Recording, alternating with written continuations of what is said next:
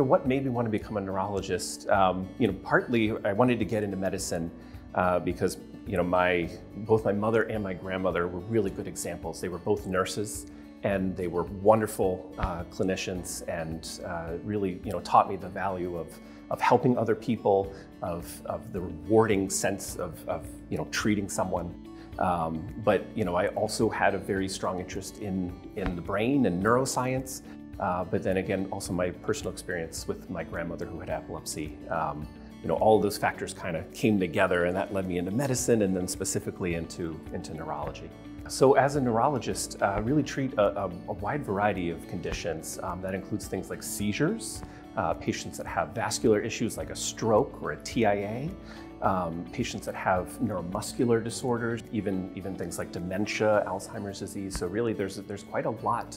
What I like most about what I do is the connections that I develop with people. I think sometimes people have been frustrated with healthcare, and so what I really try to do is make sure that no one's leaving that appointment with lingering questions, confusion. I think it's really empowering for patients to be able to understand what's happening to their body, but also to understand why they're taking the medications they're on and why we're ordering the tests that we're ordering. The most satisfying experience for me is being able to make a difference and seeing people that came in maybe scared of their condition and maybe not having hope for the future, and being able to give that to them, I think is incredibly empowering and very rewarding.